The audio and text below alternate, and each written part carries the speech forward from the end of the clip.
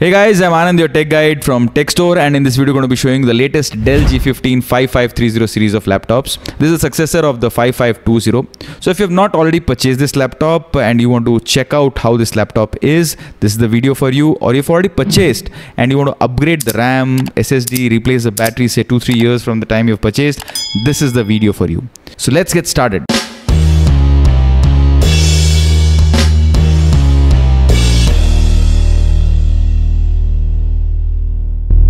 So Dell G15 5530 comes with Intel 13th generation as well as Ryzen 5 7000 series variant. The Intel 13th generation variants are the i5 13450HX, the i7 13650HX and the 3900 Core i9 HX processor. It comes with multiple graphic card variants also. It comes with 6GB RTX 3050. It comes with RTX 4050 6GB graphic card as well as RTX 4060 8GB graphic card. All the variants come with 16GB DDR5 RAM minimum up to 32GB variant. They all come with 512GB or 1TB NVMe Gen 4 SSD. We will dig deep into the entire laptop. Watch the video till the end. So let me show you the exterior of this particular laptop. On the top, it is entirely polycarbonate. It is a combination of black and grey, and the entire laptop is grey. Only the rear part is jet black. And the same Dell G15 5511 5520 series design has continued on the 5520. Although it had a lot of texture in the previous 5520, there's absolutely no texture on the top here. It is absolutely smooth finish. The same triangular design is over here. The Dell logo is placed over here. The very squarish box that you see on the top here. As you open, you see a 3-sided nano bezel. You see a 15.6 inches full HD screen. This comes with 290 nits and 120 Hz panel. We'll show you how the webcam quality is. So this is a video shot from the web camera of the Dell G15 5530. The webcam quality is good. Even the audio quality is pretty good. As you can see, it's only got 720p camera. The camera seems to be a very good one for Dell G15. The screen is very upright as with the most Dell G15 series and looks pretty big if you immediately open it up. So there are these vents over here in the palm rest touchpad area. These are not speakers, these are air inlet. You get a full-size 4-zone RGB backlit keyboard. The touchpad, again, there is no improvement whatsoever. The touchpad is very small. The key travel is very less. It is not raised. So the kind of gaming that you would want, you need to buy a separate keyboard to play games with this particular laptop. And even the trackpad area is very small, so you might find it a little difficult.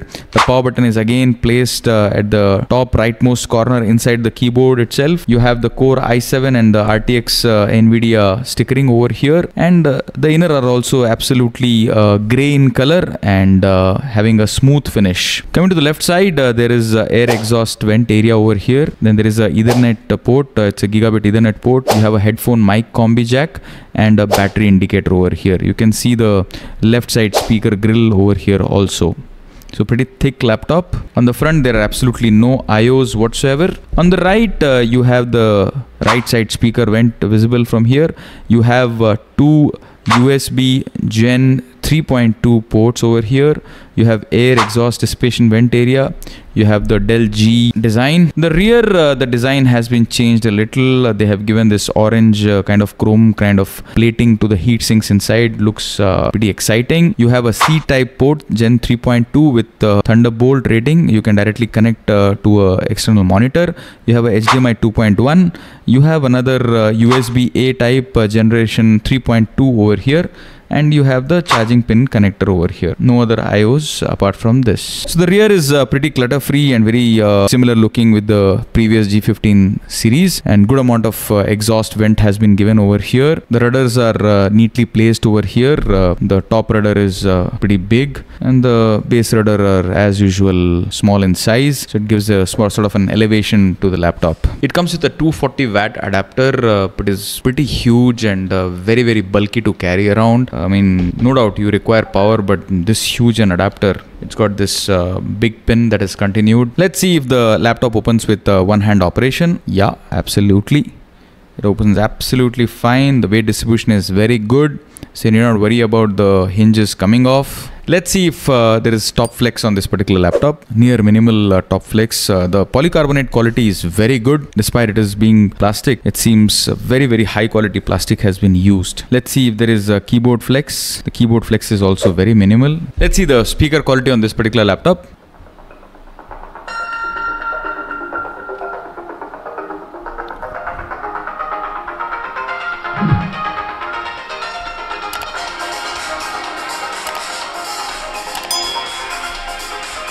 The speaker quality is very good, although it has got 2-watt speaker and no rating whatsoever, but the speaker quality turns out to be really loud and good bass delivery. So good job on the speaker here. We will dig deep into this particular entire section and show you how to upgrade the RAM and what are the internals of this particular laptop looks like. First thing first, you need to flip the laptop and you will see all these screws over here. 1, 2, 3, 4, 5, 6, 7, 8. 9 and 10. Total 10 screws that have to be removed using a star screwdriver. Start from the hinges screw. These screws will not come off. 1, 2, 3, 4. These 4 screws will not come off. Now take a triangular prier like this and start protruding from any side. It will come off very comfortably.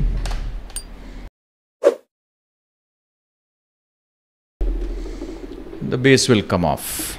So these are the inners of the Dell G15 5530. This is the battery over here, the Wi-Fi chip, the 2 RAM bays, the 2 M.2 SSDs, the speaker over here, the processor fan over here, the motherboard, literally everything in front of you. So let's start by removing the battery first. The battery is connected over here. So just need to remove the battery like this, and then you need to remove the screws.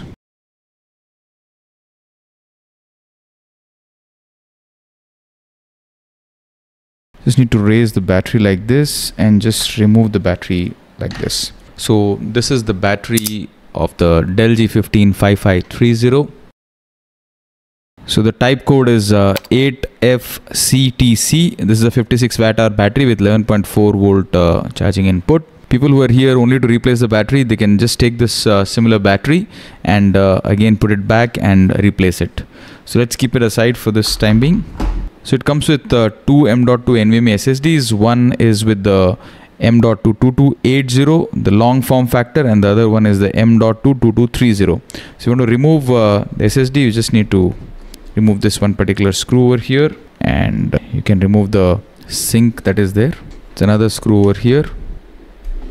The SSD can be removed. So this heatsink is there and a thermal pad is also there. So this comes along with a Gen 4 NVMe SSD. So this is basically a M.2 2230 form factor Gen 4 NVMe SSD. You can take a long factor M.2 2280 also, and you can upgrade up to 2 TB each slot. Let's again put it back.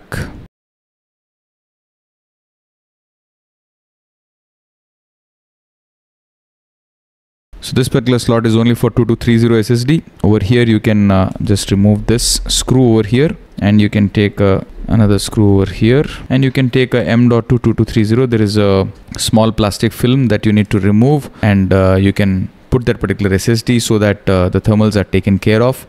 A long form factor M.2 2280 works absolutely fine with this particular series of laptops. Coming to the part where the RAM is, you just need to open the RAM bay area. Just need to use your 2 thumb fingers and the RAM will come off like this. This is a 8GB DDR5 4800 megahertz RAM that is included along with this particular laptop. So a 16GB variant will have 8+8, or a 13GB variant will have 16+16. You can upgrade this particular laptop up to 64GB comfortably with 32+32GB over here.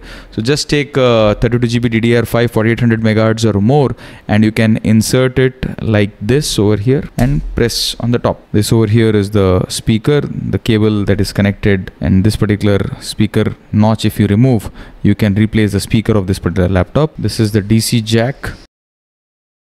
In another video, we'll show you how to completely remove the motherboard, remove the fans, as well as the heat sink which is there on the base. Most of the laptops have the heat sink over here itself, but this particular model has the heat sink just below the keyboard. So we need to check the thermals over here. So the Wi-Fi chip is over here. Just need to remove this one particular screw and the Wi-Fi chip will come out. So let's put the battery back.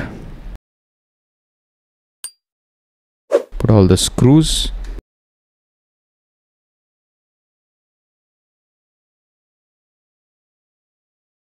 Let's put the base panel back, put it from here and start pressing.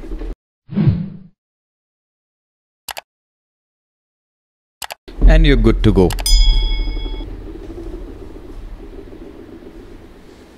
So this, my friends, was a video showing you the review as well as the disassembly of the Dell G15 5530. These are the Core i5, Core i7, Ryzen 5, Ryzen 7 variants.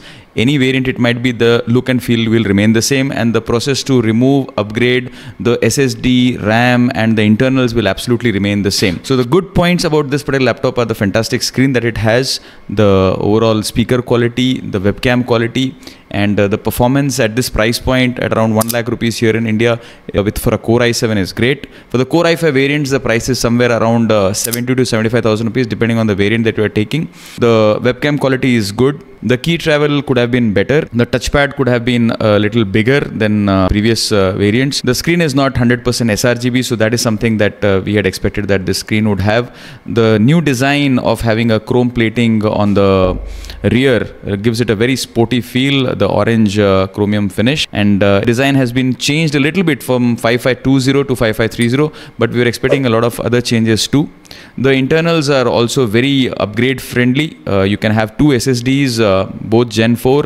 You can upgrade the RAM up to 64 GB over here. All in all, a very good package at this given price point. The Core i7 variants have a 4-zone RGB. The Core i5 variants don't have it. The entry-level ones don't have it. They have a single zone RGB keyboard over here. So that is something that we would have expected. The build quality of this laptop is fantastic. The polycarbonate that Dell has used is really good in the comparison of the other models that are available of the other brands.